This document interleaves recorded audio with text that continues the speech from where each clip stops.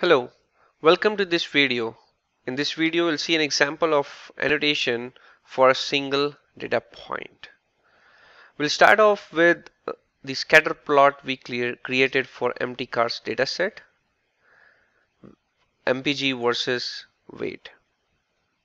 And what we will do is we'll put a pipe operator and we'll add this function, add annotations. What we want to do is we want to add an annotation to show the data point which has a good mileage. Nothing but which will find the data point using which dot max uh, uh, on MPG. So we'll define the x argument as empty cars dollar $MPG,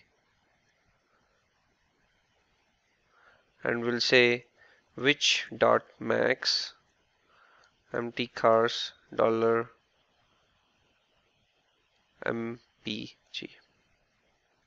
Okay, we'll then define the y coordinate as empty cars dollar weight which dot max, the one which has the maximum MPG. And now we'll define what we want to show. We'll say text equals